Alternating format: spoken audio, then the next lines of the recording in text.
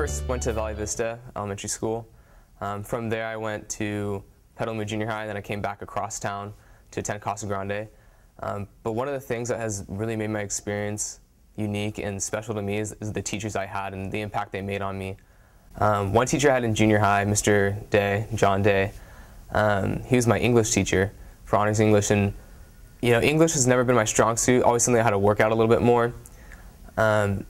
But he made it enjoyable. He made it a class that I was ready to go and learn something new, to try new things. And I think one of the things he actually did that really helped me in my writing ability is that he required me write in a notebook, just at least a page every day. We had to write something. It didn't matter what it was. It could be, what you want to do when you're older, what happened that day, but just the practice of writing down your thoughts. And that's something that helped me to develop as a writer. And